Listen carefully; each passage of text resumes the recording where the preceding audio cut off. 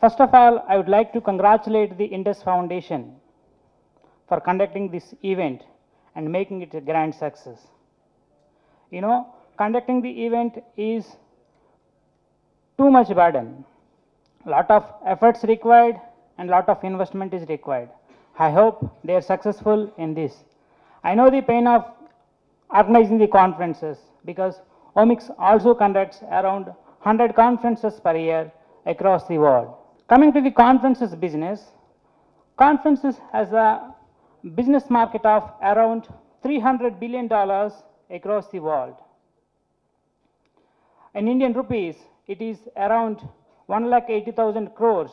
Thus, that much huge scope is there for conferences, conventions, and expos.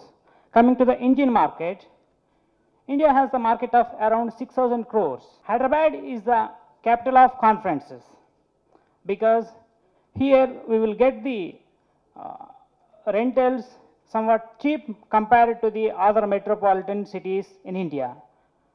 And another beauty of Hyderabad is the reachability. We can reach to Hyderabad within 1 or 2 hours from any parts of India.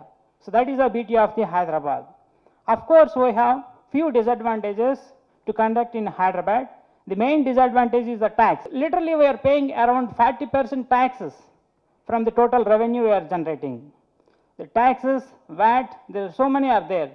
So I request the government of Telangana to reconsider these taxes and attract more number of conferences.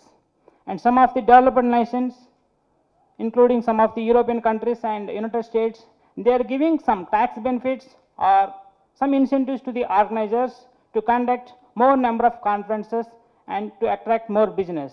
As you know, conferences are the main initiatives to bring more investments, more business towards the tourism, and it will be useful to the promotion of the city, state, and nation. Once again, I congratulate the Indus Foundation for conducting this event and giving me this opportunity. Thank you one and all.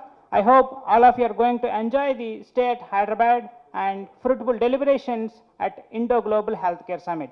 Thank you.